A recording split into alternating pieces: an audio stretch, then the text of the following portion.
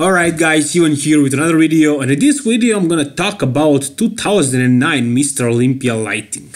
I don't know about you guys, but I personally always found this Mr. Olympia to be kind of memorable. I mean, not only the lighting, but the fact that Jay Cutler came back and won his Mr. Olympia title once again. That was the only time in the history of bodybuilding that bodybuilder lost his Mr. Olympia title and regained it back.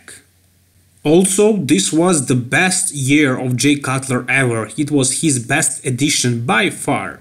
Some people would argue that 2001 was better, but I mean, he looked more fresh, that's true. His limbs looked bigger and his waist looked smaller, but the conditioning wasn't as good as it was in 2009, because 2009 was 8 years later, and you know, with age, your skin gets thinner and your conditioning or muscle maturity gets better.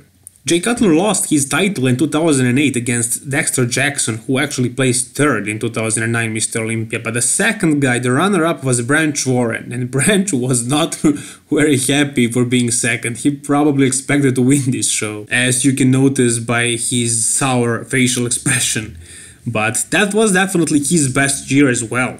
I mean, it wasn't the best year for him as far as aesthetics go. He was much more aesthetically pleasing when he was younger, but as far as conditioning and muscular development, you cannot argue. You cannot argue with the logic. This was his best year ever. Just take a look at his glutes, his quads when he turns around, and his lats. Look at this back. His back was his biggest weakness, but this year it looked thick as hell. Here you can take a look at his quads, which are something that he was known for, and they looked absolutely peeled and dry and huge, full. Everything was one of the best wheels ever.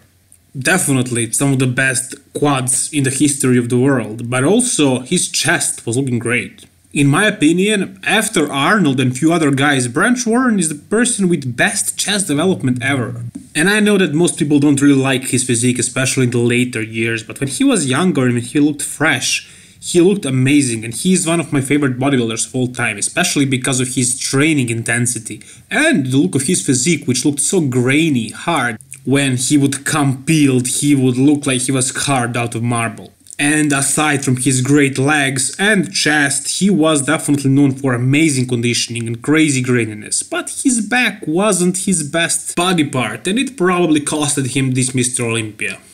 There were the other guys like Kai Green, who became very popular a bit later. There was Victor Martinez, who is 2007 uncrowned Mr. Olympia. There you also had Phil Heath, who became 7-time Mr. Olympia later, and of course there were Jay Cutler and Branch Warren, placing first and second.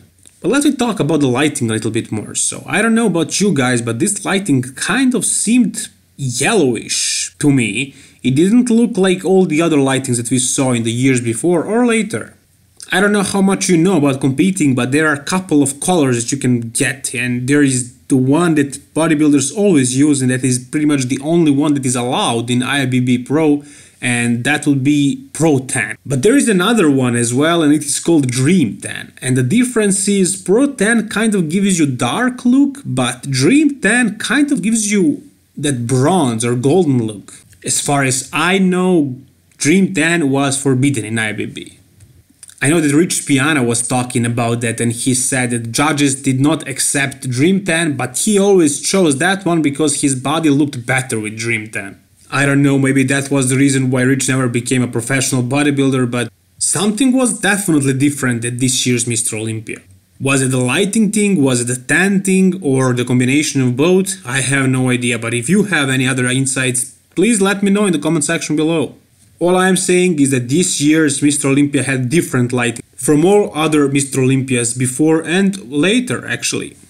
You could see that these bodybuilders look kind of yellowish, especially the white guys like Branch Warren and Jay Cutler. And these black guys, they also looked kind of yellowish. And you can see that Dexter Jackson looked kind of green almost.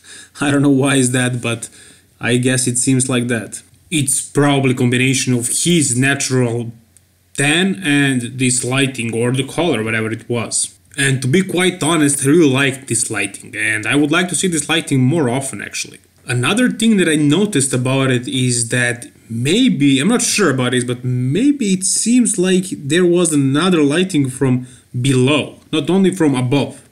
I don't know if it was there during the comparison rounds, but as far as free posing routines, it is pretty obvious. If you take a look at this pose of Branch Warren in his free posing routine, you can see that the shadow is on his upper chest, not the lower chest.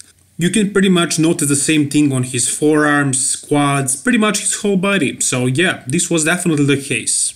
And I don't think we saw something like this pretty much ever in the history of Mr. Olympia. So this Mr. Olympia had very different lighting from any other Mr. Olympia ever.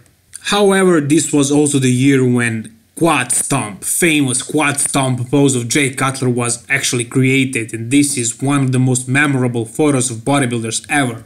And if you think that 2001 was best year of Jay Cutler, just take a look at his quads. Were they this defined, this detailed in 2001? Not even close. Not even close, man. I mean, just take a look at these quads, the striations, the separations. This is looking perfect. This is perfect quadricep muscle.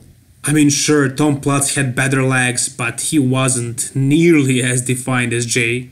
And sure, he didn't have the biggest quad sweep, neither was his inner part of the thigh as developed as it could be. But you must agree that these details on his quads are the best ever. Was it simply his conditioning or was it the lighting? I'm not sure, but definitely one of the most memorable Mr. Olympias ever. So that's about it for this video, guys. Thank you very much for watching, and make sure to like the video and also subscribe if you haven't already. By the way, that Q&A is happening tomorrow. I'm filming it tomorrow. I'm gonna edit it maybe in like a day or two. So thank you very much and see you soon. All the best, guys. Bye bye.